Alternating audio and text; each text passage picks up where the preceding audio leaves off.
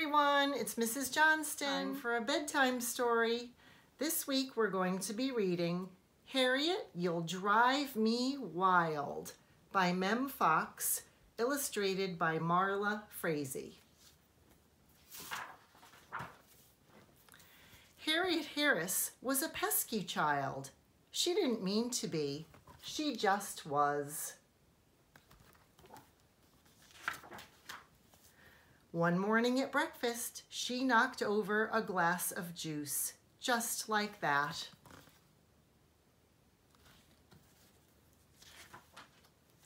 Her mother didn't like to yell, so instead she said, "Harriet, my darling child."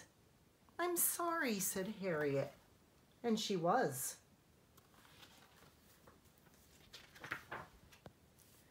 At snack time, she dribbled jam all over her jeans, just like that.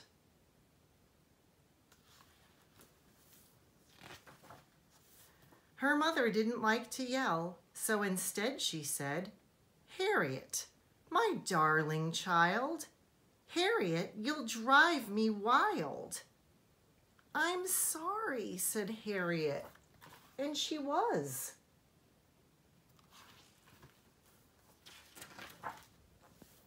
Before lunch, when Harriet was painting a picture, she dripped paint onto the carpet just like that.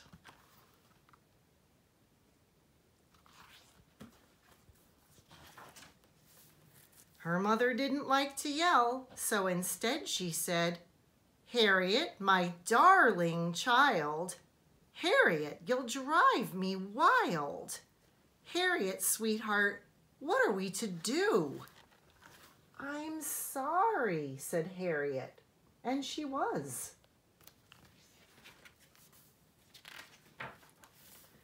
At lunch, Harriet slid off her chair and the tablecloth came with her, just like that.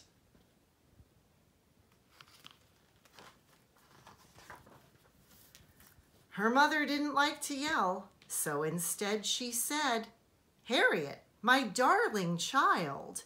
Harriet, you'll drive me wild.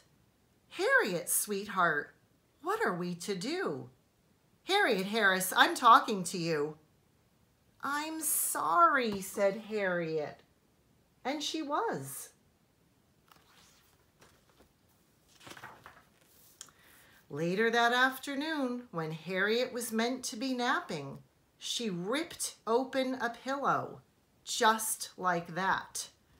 1,000 feathers flew in every direction.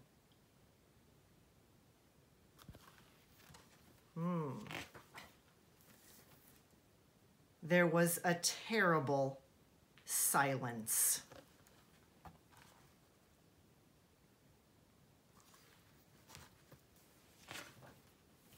Then Harriet's mother began to yell.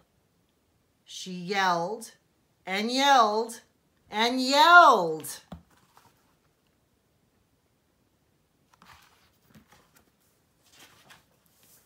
"I'm sorry," Harriet cried. "I'm really, really sorry."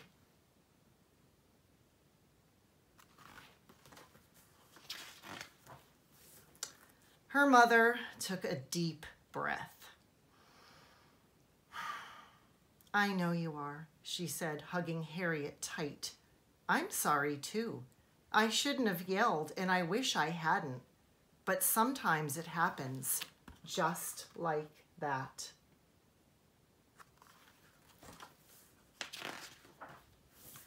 "Big mess," said Harriet. "A very big mess," said her mother, and she started to laugh.